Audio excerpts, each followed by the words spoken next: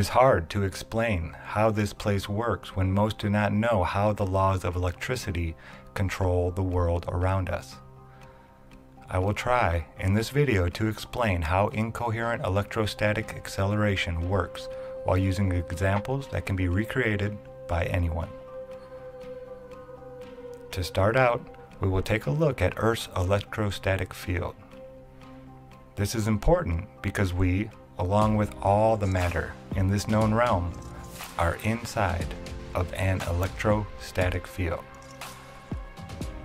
The Earth itself has a measurable negative charge compared to the air above it all across the plane. As soon as you leave the surface, there is a positive charge in the air around you that grows in electrostatic potential the further you go up towards the sky.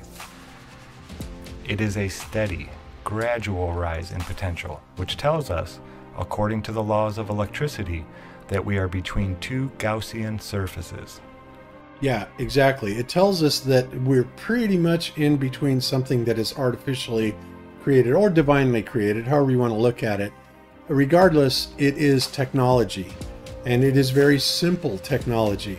It is an electrostatic field generated by two Gaussian surfaces, and everything else has fallen into place. They've given us everything we need to then work out what gravity is, to work out how spiders fly, to work out all kinds of things. Isn't it amazing? Let's continue. A Gaussian surface is simply a surface that encloses or distributes a charge. If there were only one surface, the rate at which the positive potential grew would be different.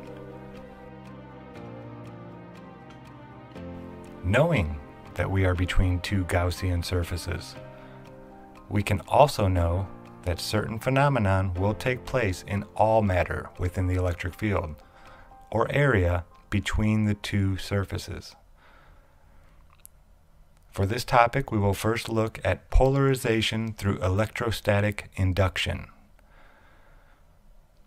Electrostatic induction is a phenomenon where the positive and negative static charges on matter are slightly separated or polarized due to the electrostatic charge of its surrounding area. If one set of the object's surroundings is positive and the other negative, the negative charge on the object will be attracted to the positive area around it, while the positive charge on the object will be attracted to the negative area on the opposite side.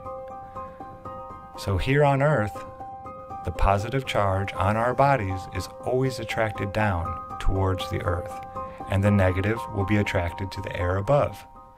This phenomena creates a slight force in that downward vector, because as soon as we leave the ground, we start becoming positively charged by the air around us and are now forced towards the negative of the ground.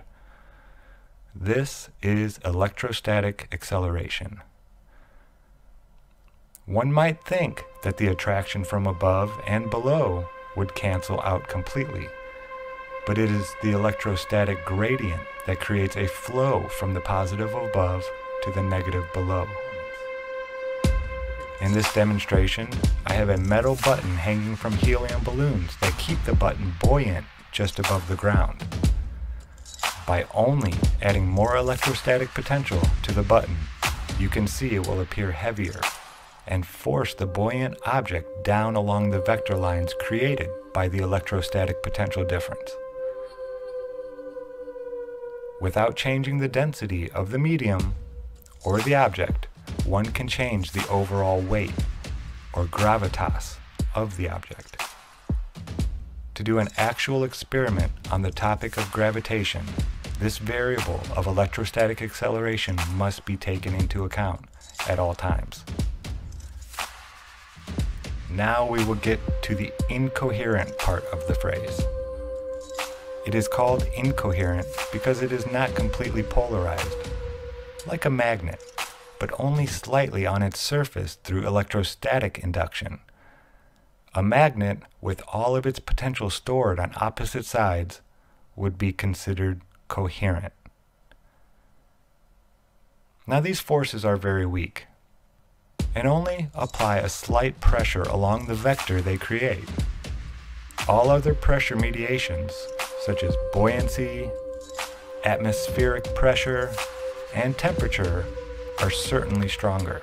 But nonetheless, these weak electrostatic forces are ever present in the world around us, and I fear the day they may come to an end. Again, I fully understand people's reluctancy to use the word gravity when speaking of this place we live. So instead, let's call it what it really is: incoherent electrostatic acceleration. Let's teach those just finding out the nature of this world in which we live the correct way. The fact that we live in an electric realm with a static electric field you yourself can go out and measure tells us without a doubt that these well understood laws of electricity create the downward bias phenomena we witness all across the plane. Instead of using the word gravitation, I ask you to educate yourself further on incoherent electrostatic acceleration. This is Good Times for All here, signing out. As always, thanks for watching.